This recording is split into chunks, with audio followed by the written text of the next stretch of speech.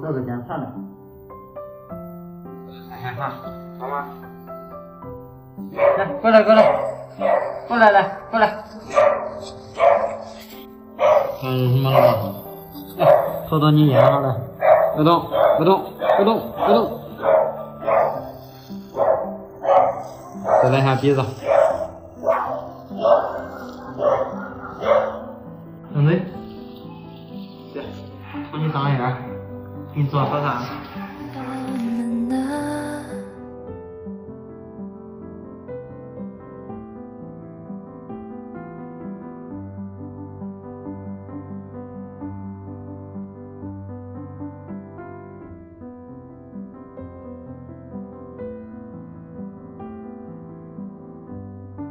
然后在里边看的都是灰，外边一层看不干。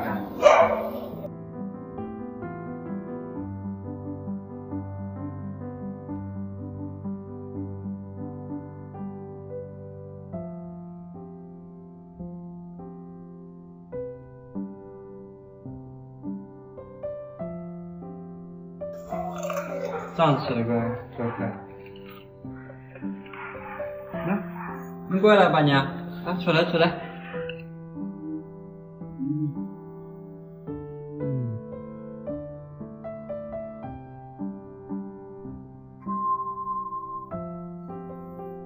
上天呀啊，这咬手了，没了没了，越吃越没掉呀。再给你点来，慢慢吃，慢慢吃。对了，不能吃了哈，不能吃太多，这个小零食。没了，一会儿给你肉煮好了，给你弄点好吃的哈。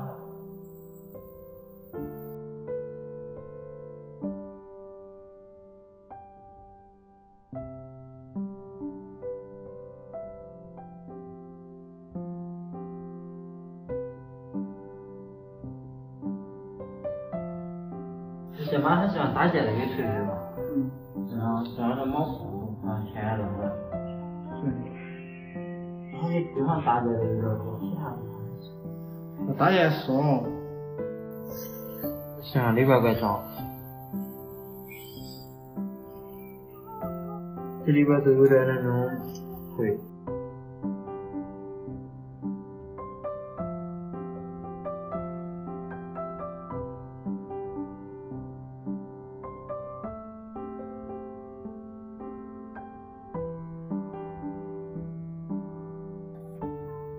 尾巴看这么多毛，全部都是打结的。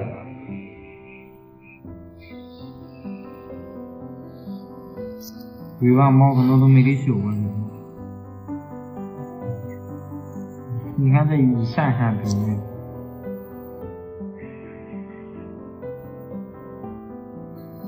看这腿还有，好可能有打结，你看腿打肚子呢。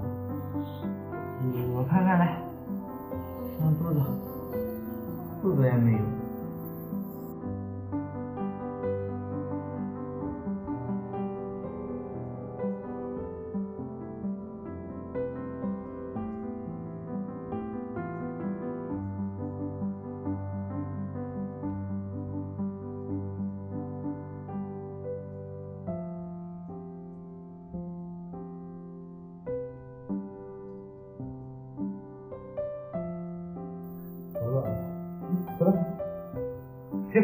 行，试试来。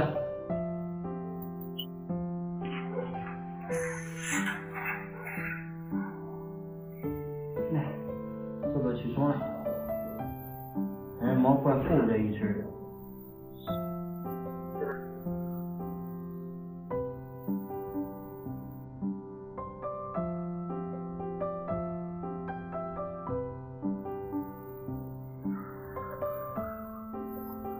过来过来，不要翻垃圾桶，知道吧？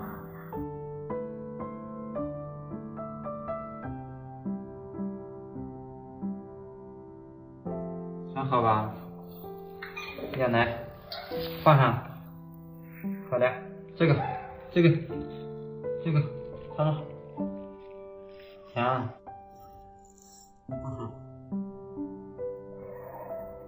看到。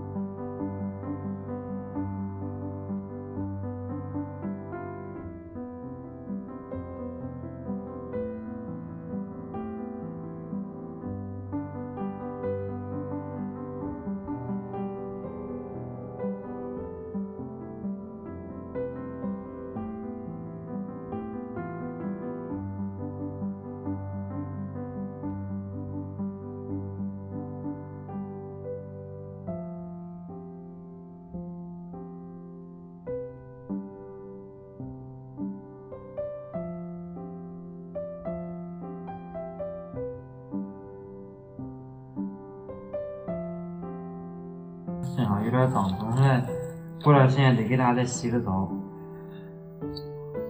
上面都是那种就跟皮屑似的，它里边没什么问题，是脏的还是？搁院子里它能有什么感觉呢？都差不多了，来，快来。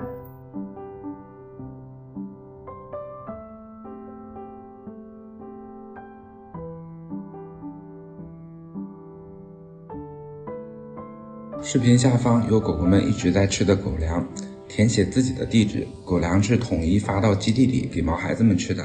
在这里也替毛孩子们谢谢大家的支持和疼爱。大家好，我是大鹏。这个边牧呢，也一直是在粉丝家里面养着的，也都是定期会给打那个疫苗。但是来到我们小院吧，也都是按照之前的习惯，先是给做了一下犬瘟细小的检测。然后我们之后呢，也是打算再给它再打一次那个疫苗，然后也再给做驱虫，因为只有我们自己做的才更放心。而且大家从视频里面应该也能够看出来，这个边牧来到这边之后还是有些陌生的，对这环境的话不是很适应。然后我们的话也只能通过更细心的照顾吧，让它尽快熟悉这边的环境，也期待着它能和小院毛孩子们打成一片。